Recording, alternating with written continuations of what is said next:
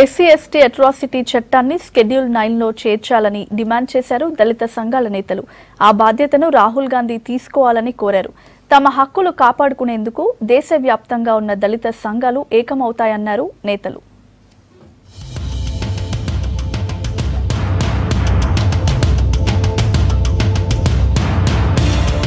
ప్రధాని మోడీ మనసులో దళితులకు చోటు లేదన్నారు కాంగ్రెస్ అధ్యక్షుడు రాహుల్ గాంధీ.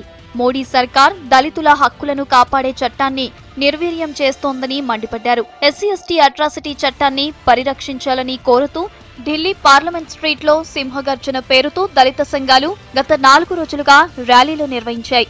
ర్యాలీ చివరి రోజున ఏఐసీసీ అధ్యక్షుడు రాహుల్ గాంధీ, సిపిఐ ప్రధాన కార్యదర్శి సురవరం సుధాకర్ రెడ్డి, సిపిఎం ప్రధాన కార్యదర్శి సీతారాం ఏచూరి సహా ఇతర పార్టీల నేతలు పాల్గొని మద్దతు తెలిపారు.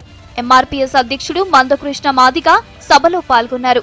దళితులు, గిరిజనులు, రైతుల పక్షాన కేంద్రంపై పోరాటం చేస్తామని హామీ ఇచ్చారు ర్యాలీకి హాజరైన నేతలు. ప్రధానమంత్రి के दिल में जो होगा उसकी बेसिस पर पॉलिसी बनेंगे. अगर उनके दिल में दलितों के लिए जगह होती तो पॉलिसी दूसरी प्रकार की बनती. उसमें नरेंद्र मोदी जी ने लिखा था कि दलितों को सफाई करने से धार्मिक आनंद मिलता है. ये पंक्तियां नरेंद्र मोदी जी की विचारधारा, उनकी थिंकिंग पर रोशनी डालती हैं.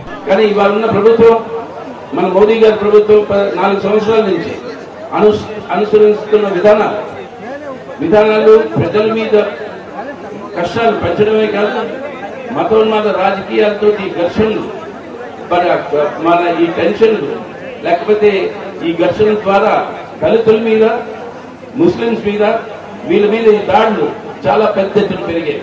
మోడీ ప్రభుత్వ దళిత వ్యతిరేక వైఖరితో అంబేద్కర్ ప్రసాదించిన రాజ్యాంగ హక్కులను కోల్పోయే ప్రమాదంలో పడ్డామన్నారు మందకృష్ణ. కేంద్రం ప్రోద్బలంతోనే అట్రాసిటీ చట్టానికి వ్యతిరేకంగా తీర్పు వచ్చిందని ఆరోపించారు నేతలు. మన మీద దాడులు జరుగుతుంటే అరికట్టాల్సిన కేంద్రము మన రక్షణ కోసం ఉండబడే చట్టాన్ని నిర్వీర్యం చేసే కుట్రలు చేసింది. కేంద్రం చేసిన కుట్ర ఫలితం వల్లనే మార్చి 20న సుప్రీంకోర్టు తీర్పు ఇచ్చింది. సుప్రీంకోర్టు తీర్పు వెనుక కేంద్రం ఉన్నది కనుకనే రివ్యూ పిటిషన్ వెంటనే భారత్ బంద్ జరిగేంత వరకు వేయలేదు. ఎస్సీ ఎస్టీ అట్రాసిటీ యాక్ట్ ను నిర్వీర్యం చేయాలని సూచన చేసింది మీరే. మళ్ళీ రివ్యూ పిటిషన్ ఎలా వేసిందని చెప్పి జడ్జీలు ప్రశ్నించారు. ఇలాంటి పరిస్థితుల్లో భారత్ బంద్ జరిగినప్పుడు మన దళిత గిరిజనులను బీజేపీ నాయకత్వంలో ఉండబడే మొత్తం ప్రభుత్వాల్లో ఉండబడే పోలీస్ యంత్రాంగమే 11 మంది మన దళిత గిరిజన బిడ్డల్ని బలి తీసుకున్నది. ఇలా దేశవ్యాప్తంగా ఉన్న దళిత గిరిజనులకు ఒక పెద్ద సంకేతంగా భావిస్తున్నాం.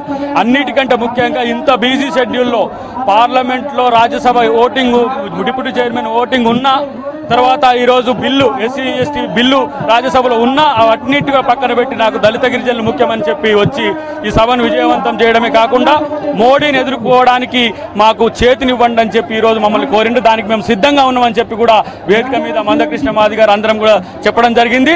ఈ స్ఫూర్తితో భవిష్యత్తులో మరీ పెద్ద ఎత్తున పోరాడడానికి సిద్ధపడతాం.